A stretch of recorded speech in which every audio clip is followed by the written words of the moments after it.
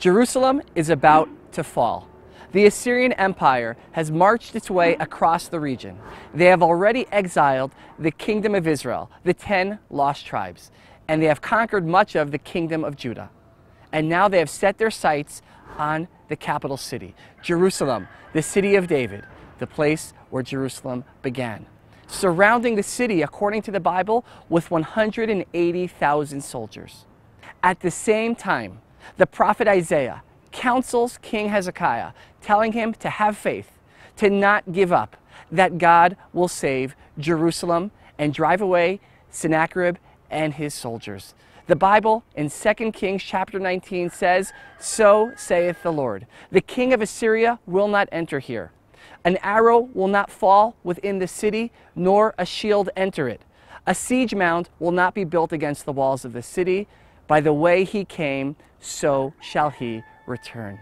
So saith the Lord." Now, what happens next is incredible. The Bible tells us that overnight, a plague strikes the camp of the Assyrian army, wiping out all 180,000 soldiers. It's almost too good to be true. What really happened? Well, in 1830, an archaeological discovery is made in modern-day Iraq, known as Taylor's Prism, which tells the account of the same battle for Jerusalem some 2,700 years ago, only from the perspective of King Sennacherib of Assyria. And it says that King Sennacherib and his armies come and surround Jerusalem, trapping Hezekiah like a bird in a cage.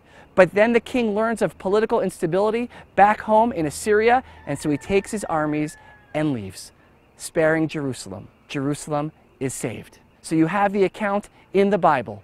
You have the account in Taylor's Prism, telling nearly the same exact story.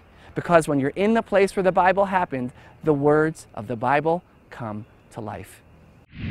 For more great videos like this one, subscribe to the City of David's YouTube channel. Stay updated with all the latest content.